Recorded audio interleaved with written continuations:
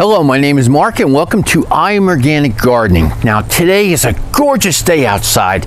We're at the end of October. It's almost 80 degrees out today, and you can see behind me those beautiful trees that are changing color, and the leaves are going to fall down soon. I actually got some leaves in, at least about 5 truckloads, and everything is going great. Now I want to explain today in today's video what the most important thing you have to have in your garden for healthy plants and make everything work better for you, give your plants an immune system, and that is fungi. Not me, I'm a fungi, but the other kind of fungi that grows in your soil. So stay tuned and see what goes on, and we're going to look at the leaf piles, and I'm going to show you some leaf mold. But the most important thing is to get that fungi growing in your garden. You need 50% fungi in your soil and 50% bacteria. It's a combination of both. Everybody thinks just bacteria in your garden and there's all these weed concentrations in barrels of water. That just grows bacteria. But you really need both. You need both bacteria and fungi in your soil at a balance of 50-50. And people will dispute it and not believe in it or say there should be more bacteria in your soil, but you need that initial soil that made by Mother Nature, and that's the balance of 50-50 in the soil for growing vegetables. It's higher for growing trees and all these other types of things, and lower for other things. But most garden variety vegetables, at least 95% of them, want a bacteria and fungi ratio of 1:1. 1 bacteria to 1 fungi. And there's all types of fungi and there's all types of bacteria. And I'll show you how to make your own fungi at home. You don't have to buy anything or spend money. Just enjoy the video and interpret it the best way you can. If you have a question, just leave it in the comments below and we'll see what's going on. Now, let me get back out to the field and I'll show you some very interesting things. So this is a fungi. This is a mushroom that grows to the surface and releases its spores underneath that cap that you see there. Now, mushrooms are not plants. They're not green. They don't have chlorophyll in them, and they don't have roots on them. They have something called hyphae, which is very important. That's what breaks up your soil. That's what allows, that's like building bridges and tunnels inside the soil so all the other microorganisms like bacteria and protozoa and nematodes can swim around and go from one place to another, delivering food to your plants. So the fungi you see there has also, underneath the top part of it, this is where all the spores are released. And that's what is also native to your area. They're going to be going all around and looking for food. Now we just have to deliver food on the surface so these can grow. They also need water, they also need sunlight, and they also need temperature for the growth very nicely. But you can see here, this is the key here. This is awesome. Here I have an area that's like, let's say 15 feet by 15 feet. And this is fall leaves that I put on the ground last year. I put them down about 2 feet thick. Over winter, we'll compact down about 1 foot thick. Then I go in there, I kind of fluff them up again because they're matted down. I don't put anything on it. They pretty much stick together so the wind doesn't blow them away. But what you're looking here is this area. I only planted 2 seeds of this gourd that I had left over, and those are all the yellow, and then you can see some are orange because of the frost that we got the other day, which is unbelievable. We had a frost a few days ago and it's 80 degrees today. But you can see the power of fungi, how it improves your soil underneath and also retains water, and also the organic matter retains water, and everything is great. You can see how beautiful this gourd went. Now this is just one plant, and it pretty much grew around 10 to 15 feet long with all kinds of runners. Now here you can see everything it produced because of the fungi in the soil to help it. It wasn't just bacteria, it's fungi, and all these gourds grew, and you can see the stems still there and vines, and it just did extremely well. We had a lot of rain this year, and that's also another thing. You have to keep your ground moist, and also with the covering leaves, it does that. It allows a fungi to grow because everything needs water. That's more important than even having fungi in your soil. Water is a key thing also too. And you can see how many of these gourds I got from just maybe, let's say 3 seeds. So 3 seeds that I put in the ground. You can see how many gourds I got. I had another spot. We sold them all out. There's only so many people that buy this. I'll give you a close-up of what the gourds look like now. You see it has some kind of dimples on it, or pimples we call it, or dimples, and they grew very nicely. They're just an attractive Halloween and Thanksgiving type of thing that you can put on the table for decoration. They're awesome. A couple of them are a little bit, sickly or something like that, but the majority of them are awesome and can still be sold. I also want to point out here, you can see around that there's not a lot of small weeds growing up in between. Yes, the plant pretty much shaded out the area in the soil, but you don't see a lot of other problems. I have this beautiful dock growing over here. That nice green plant that almost looks like a hosta, that does well in leaves also too, because weeds do not like a high fungi, let's say, area to grow in.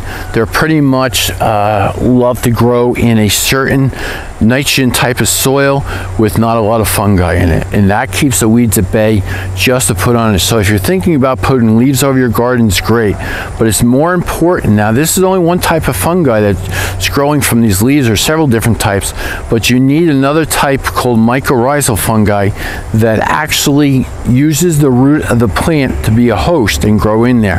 That's why over here, that dock plant is not a weed. That's hosting mycorrhizal fungi inside its root system and actually spreading it to the ground and allowing more air and water to go into the soil. So here's some beautiful fall leaves that I got delivered this week about 5 days ago, and I'm going to put a compost thermometer in there and see if they're heating up. Now, they don't have to heat up. That's the thing. We're not making compost. We're just making leaf mold, and I'll show you the final product in a little bit. But what I normally do is I take these piles after I get them delivered. I spread around with a tractor, and I want to reduce it down to like about maybe 2 feet tall, like I said before, and then they'll overwinter. They'll compact down to a foot tall. And I also take a rototiller and kind of fluff them up so they get air and water in there. That's a nice key thing about it. If you want to make leaf mold, you don't have to put it in a plastic bag. I've seen lots of videos on this, or a big pile of leaves someplace. You don't want leaves over 2 feet tall, because you want it to compact down to about a foot tall. You want air and water in there so that fungi can grow. That's the key thing. In a little bit, I'll show you leaf mold that I'm standing on that I did a year ago, and that's your fungi that you can add to your soil, or just take the leaves and put them right on top of your garden. It will grow fungi in your soil. Now, it's only a few different, there's about 1,000 different types or more, but the main one is that mycorrhizal fungi that lives in a plant root, and that's going to give your plant a healthy thing.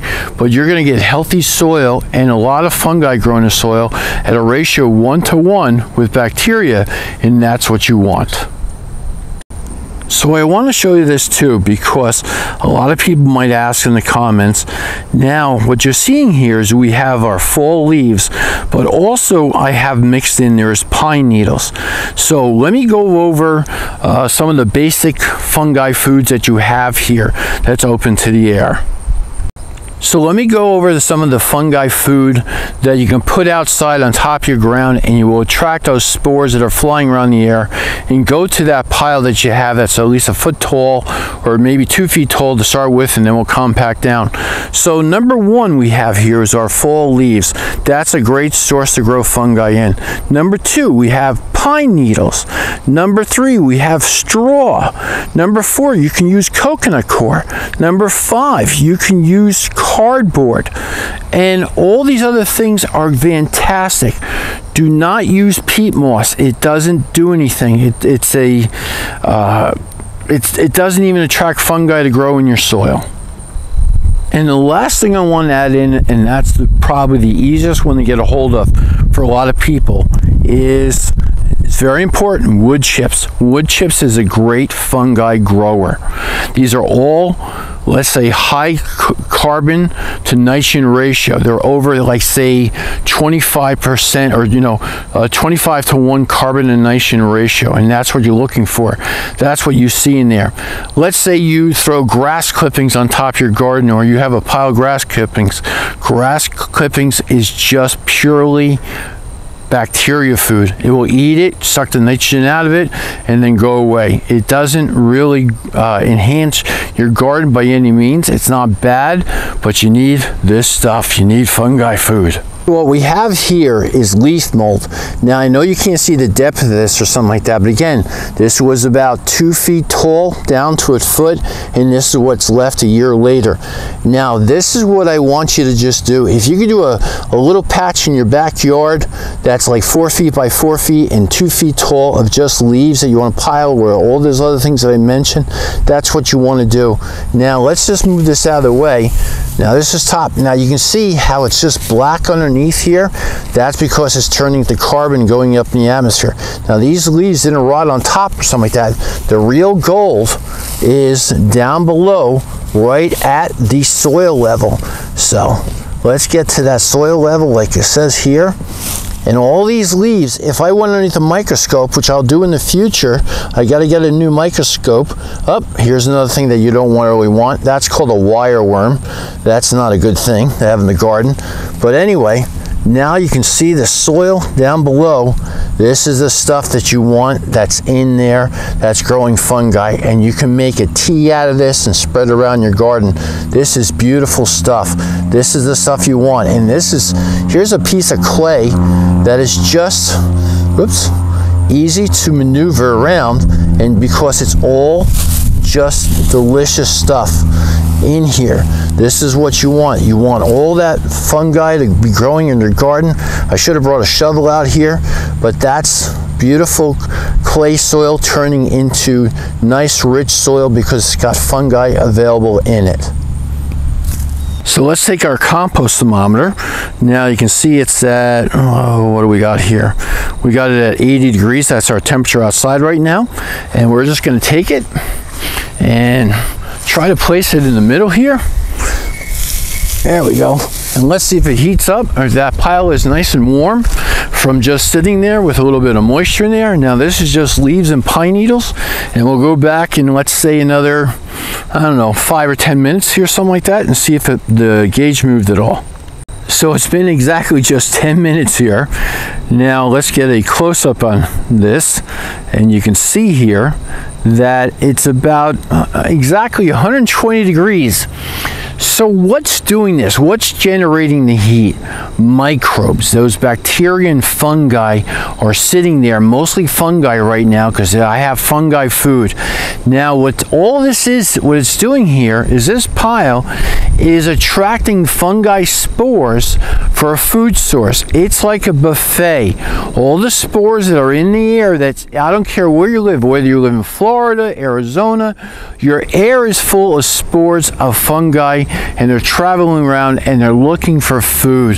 They can't control how they fly or how many there are, but this is a pile of fungi food. That spore lands on it, starts eating that fungi food, all that list that is there, and is going to just enhance for your soil. Again, you can take this stuff and add water to it in the future and just dump it on your garden, make a tea out of it, or you can just add the material itself as mulch to keep the weeds down. It's that easy, people. You don't have to buy anything. This is encouraging you just to understand that nature is awesome. It really is. And it's working right in front of you. It went from 80 degrees to 120 degrees because that bacteria within 5 days and fungi is attacking all that stuff, and it has the right moisture, and it's not compact yet, and it's doing a fantastic job for you. So my allergies are kicking in. I'm sorry about that, but give this video a good thumbs up. And just, if you can see anything here, that's my thumb, and just give it a good thumbs up, and leave a comment below if you're using this or what type of technique you're doing to get fungi back in your soil. And also too, cover crops do the same thing. If you don't have all these other 6 items that I mentioned, you can also use a cover crop, and that will do the same thing for your soil. Enjoy. I'll see you again with another gardening video soon. We're going to be going over all types of cover crops and other techniques, and I hope to see you shortly with another video. Thanks, and enjoy your day.